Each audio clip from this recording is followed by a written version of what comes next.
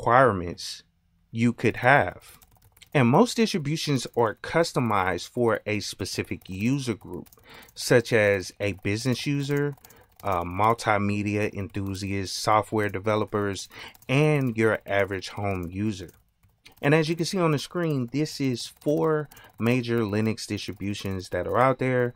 One is Ubuntu, Debian, and then Kali Linux, as well as Red Hat. And just to explain each one of them, Ubuntu and Debian are one of your basic desktop Linux distributions that you can use. And we all know Ubuntu is the most popular distribution in the world. And I threw Kali Linux up there because this is the most used distribution when it comes to cybersecurity, as well as the hacker culture. And Red Hat covers the business side because this distribution is not 100% free. Yes, and the way they charge is